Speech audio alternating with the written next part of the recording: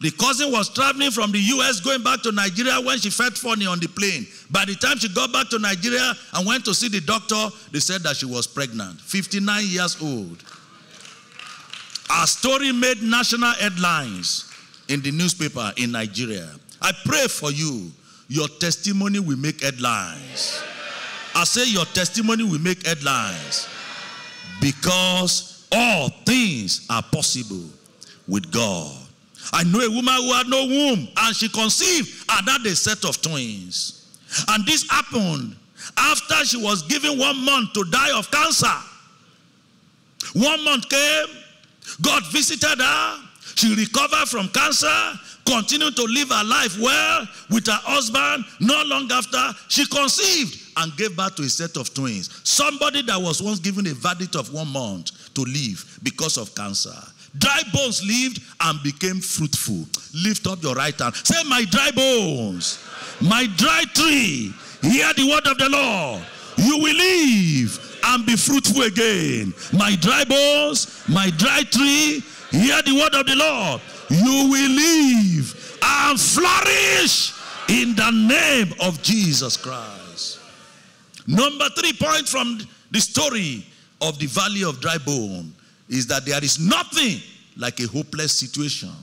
Nothing hopeless concerning you. Ezekiel 37:11. Ezekiel 37:11. God said to prophet Ezekiel, these bones that you are looking at, they are the parable and illustration of the house of Israel. Because the house of Israel are saying that our bones are dried and our hope is lost. We are hopeless. We are cut off for our parts. And then God told Ezekiel, however, because with me, I can turn hopeless situations around. Prophesy to that hopelessness and see hope arise out of hopelessness. See help show up out of your helplessness. On this altar, I pray for you. What you consider hopeless situations shall be turned around. In the name of Jesus Christ. I say it shall be turned around. Helplessness will be turned around. Help will come to you from unusual quarters. Help will locate you from unexpected quarters. God will arise when you least expect to turn things around for you. Like our brother who shared a 12-year-old immigration story yesterday. I pray it will be your turn to testify on this altar. Job 14:17. Job 14:7. Sorry. Job 14:7. It says, there is hope for a tree. Even if it's cut down, it will sprout again. And that the tender branch thereof will not cease. That tender branch will make contact with the water. There is living water coming from this living altar. It is the living word of God, man. The living word of God is coming. It is the living water flowing from this living altar of God. This living water of the word of God will alter that hopeless situation. We alter that helpless situation. We turn it around in the name of Jesus. As many of you tonight before you leave, as many of you as we touch this altar,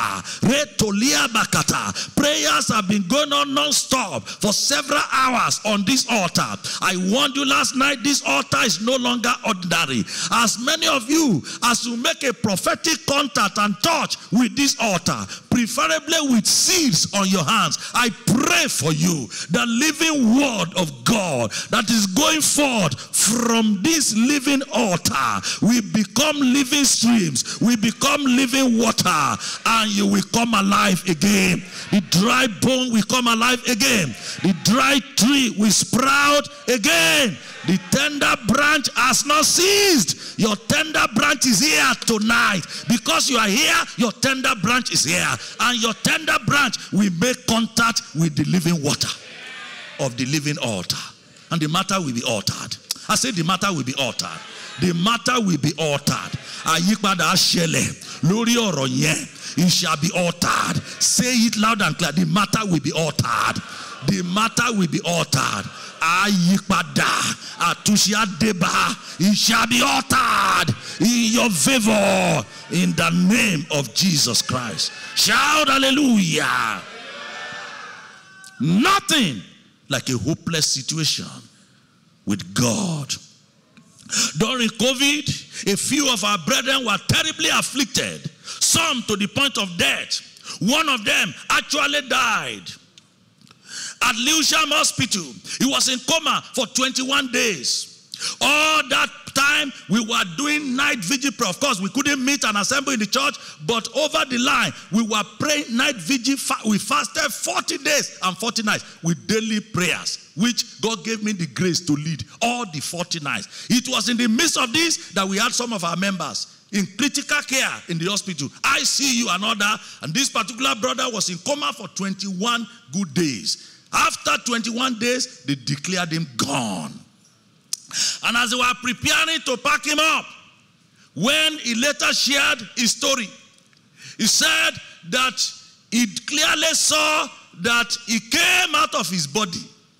He came out of his body at Leke Hospital in London, and he could see himself floating on the rooftop, on the ceiling of the hospital room, the ICU room that he was in. And he said he could see the doctors and nurses. They were battling over him,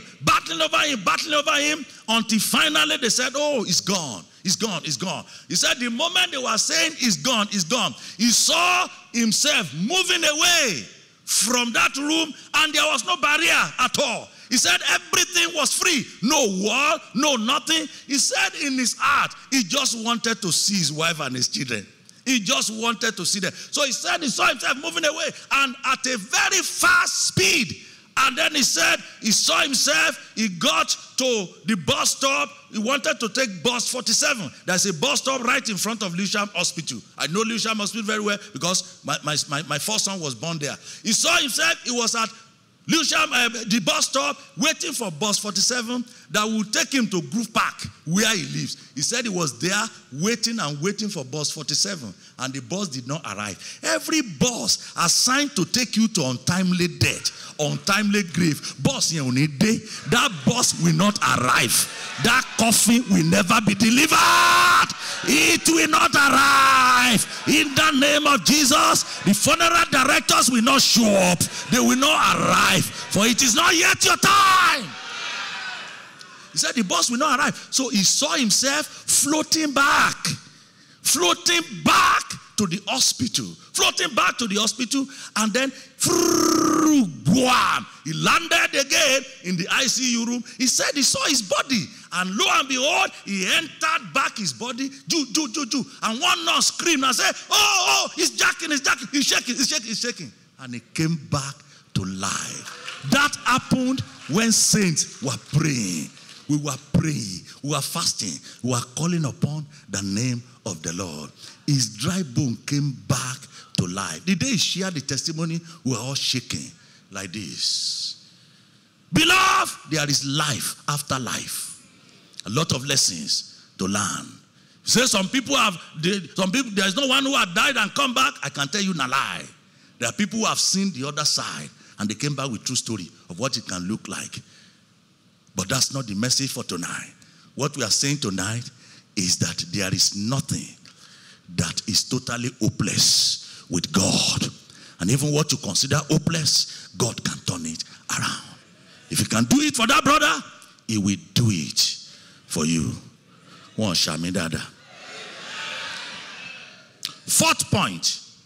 Note this. Everything, living, dead, animate, inanimate, objects, situations, circumstances, spirits, demons, Satan, visible things, invisible things, the elements, the sun, the moon, the stars, the air, the cloud, the wind. Listen to this. They all have ears. They can hear.